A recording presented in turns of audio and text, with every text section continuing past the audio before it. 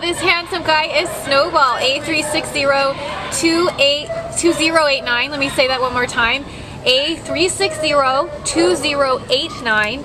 And Snowball is about a 5-year-old male white Cockapoo. He's definitely got some Spaniel in there, and the coat is pretty soft, so maybe some Poodle as well.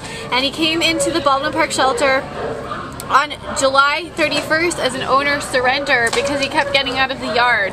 But of course, we think if the yard is properly contained and the dog has enough exercise and activity in his life, he'll have no reason to want to escape.